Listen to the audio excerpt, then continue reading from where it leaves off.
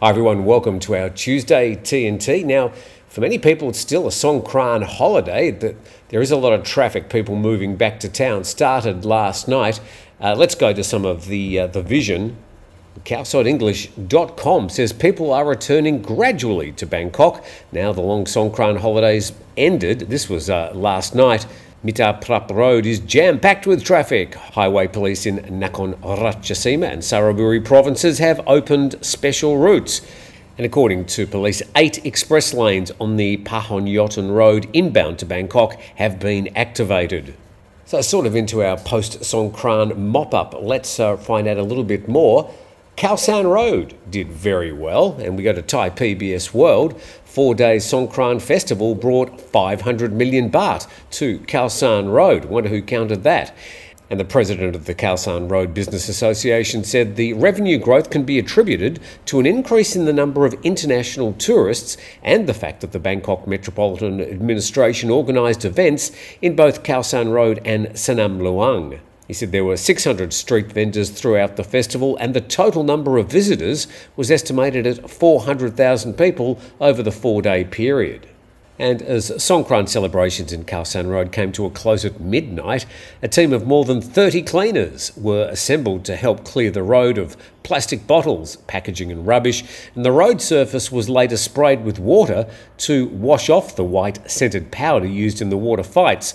But no additional revellers were allowed to enter Khao San Road from midnight onwards, but those who were already in the area were permitted to party on until the pub's closing times. Well, that would have been at least 4 a.m, probably later, so cleaners would have had to have just fit in between the celebrations. But of course there is a sad side to the Songkran holidays each year, the most dangerous time out on Thailand's roads. We go to BangkokPost.com. Thai New Year road accidents claim 162 lives. Now this goes from April the 11th to the 14th, noting that today's the 16th. This is the latest figures we have. And it says 162 lives were lost and 1,279 people injured. And Nakhon Si Thammarat had the highest traffic accidents, 50, and the highest number of those injured at 54. Bangkok and Royet recorded the highest death toll, each 10 people.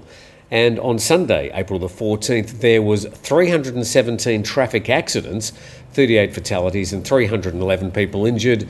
On that day, Nan saw the highest number of accidents, 14, and 16 injured. And Nakhon Sawan recorded the highest death toll at 3. Now, with a lot of journalists away and a lot of other people and public servants away, it does take a bit of time for these numbers to filter through. Hence the fact that these Sunday tolls are now just coming to the media. And the Director General of the Department of Disaster Prevention and Mitigation said yesterday that the number of accidents, fatalities and injured people was lower than during last year's Songkran Festival. And interesting to note, between 11th and the 14th of April, there were nearly 4,000 cases of traffic violations. Drink driving formed 96% of them. And UN figures show that, in fact, an average of about 55 people die every day of the year following accidents on Thai roads.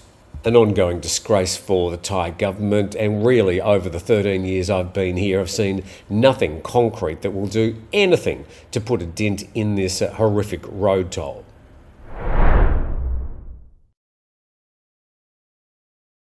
Now, an interesting story today out of the Foreign Policy Research Institute. I'll put a link in the description to this and the next story because they're both very long but quite interesting reports.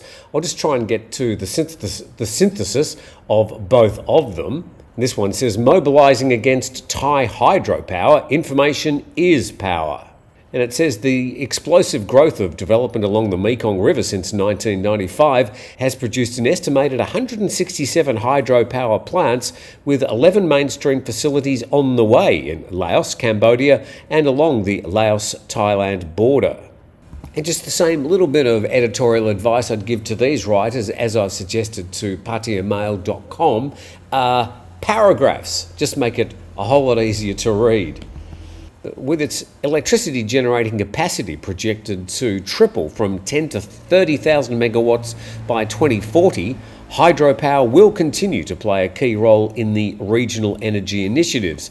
Despite these gains, hydropower has come at substantial social and environmental cost, and the implementation of cascading dam releases, which disrupt the Mekong's natural pulse, is expected to lead to $23 billion loss in fisheries by 2040.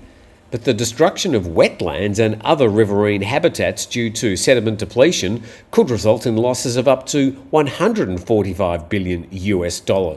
And these challenges have a direct impact on rural Thai communities, many of which are jeopardised by declining fish populations that serve as a primary source of food and income.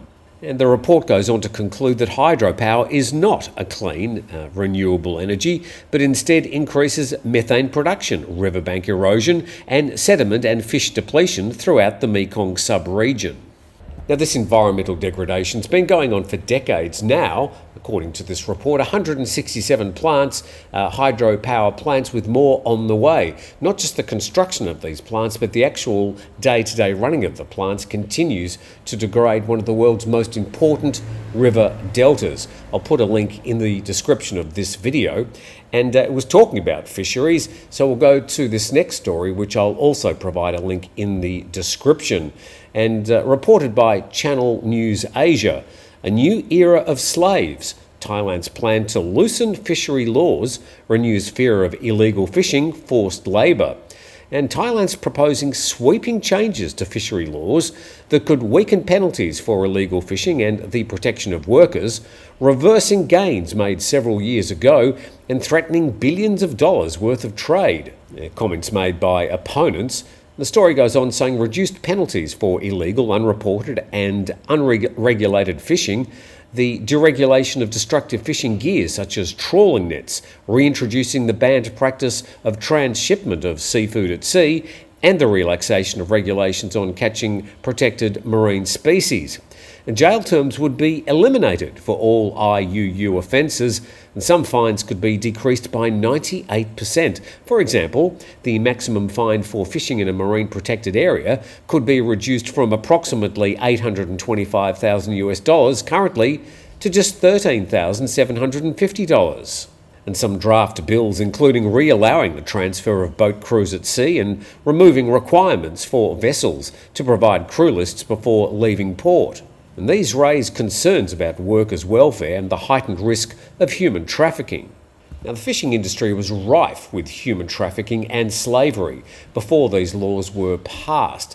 And it looks like there are some Thai politicians that want to wind them back, but not just wind them back a little bit, but a lot. And while different parties in the National Cabinet have proposed different law changes, which are currently being negotiated, they agree the current legislation is too strict on commercial fishers. And a member of the Move Forward party said, "We're aware that there was a problem then for fisheries and labour, and nobody wants to go back to that point. But right now, the law leaves no flexibility." But some global seafood brands and non-governmental organisations have written to the Prime Minister, concerned that weaker regulations would harm Thailand's reputation as well as the long-term viability of its fisheries sector. Quite a long and detailed report from Channel News Asia in Singapore. I'll put a link in the description of this video. The situation in the Middle East continues to be tense as we await some sort of response, either verbal or otherwise, from Israel.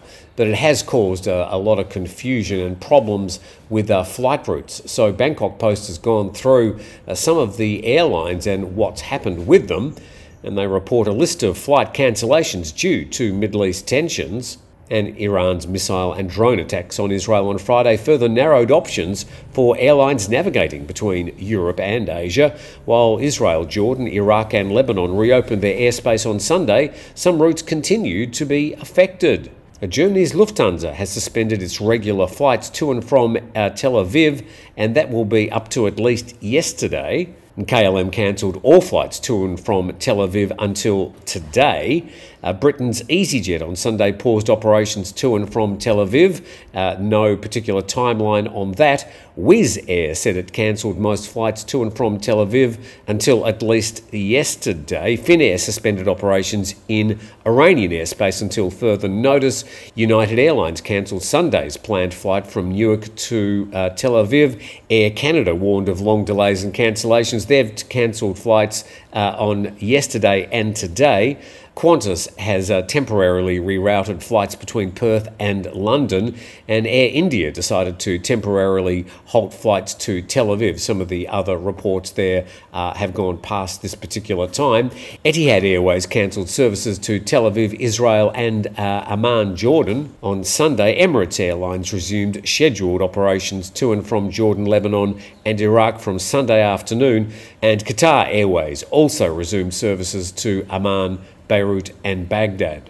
Well, obviously, if you are flying around at the moment, especially across that part of the world, maybe from Asia to Europe or Europe back to Asia or any of those ports in between, you probably need to check with your airline to see if there are any changes. Now to much closer tensions right here on the Thai border between Thailand and Myanmar. We go to nationthailand.com. Myanmar rebels say they've repelled junta push to take back border town. And a resistance group fighting Myanmar's military rule says its fighters had repelled an attempt by junta troops to advance on the key town of Myawaddy along the Thai border that was seized by rebels last week. And junta forces have been trying to advance on Myawaddy for days, but were pushed back in a battle about 40 kilometres away. A representative from the KNU says it's not easy to come here. They face a lot of difficulties with blocking and intercepting. The KNU information could not be independently confirmed. A spokesperson for the military junta that seized power from an elected government back in 2021 did not answer calls from Reuters. And simmering anger against the junta turned into a nationwide armed resistance movement that's now increasingly operating in coordination with established ethnic rebel groups to challenge the military across large parts of Myanmar. And that same KNU spokesperson urged Myanmar's junta to see their recent military setbacks as a sign they should be handing back power to the people. He said, please don't waste time anymore. This is the time and a good opportunity to listen to the people first. Yeah, good luck with that one. We'll keep an eye on this ongoing situation because it is now directly affecting people in Thailand, and that there right on the border between Mae Sot and Myawaddy. Now, speaking of crossing the border in Thailand, we go to thepatianews.com. Thailand suspends filing of TM6 immigration form for land and sea arrivals. Now, you might remember this form. We used to have to fill it out on every flight to Thailand. Flight attendants would just casually walk around the cabin handing them out, and there'd never be enough pens. But those days were over, well, quite a few years ago. But now they're going to stop using the TM6 on land and sea borders as well. And it's effective from the 15th of April until the 15th of October this year at 16 land and sea checkpoints. The Thai government suspended the requirement to fill out the TM6 immigration form for foreign travellers entering and exiting Thailand at 16 land and sea checkpoints from the 15th of April until the 15th of October. So I suppose we're seeing this as a 6-month trial, and the 6-month suspension of the TM6 form is aimed to ease immigration processes and alleviate congestion at 8 checkpoints each for entry by land and sea. So just a little bit more paring back of the immigration bureaucracy, and a lot of people would say, may that continue to happen. And still no news for those people that keep on asking me about extending the visa exemption from 30 days to 45 or 90 days. Still no word about that.